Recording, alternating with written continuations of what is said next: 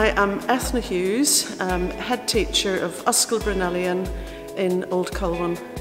I am feeling very excited, very nervous, but very excited and thrilled to bits to be, winner of this award on behalf of Ysgol Bryn Elian. What it will mean to the school is that we have, there's a fantastic recognition of all of the collaborative work that the school is engaged with at local, national and global level.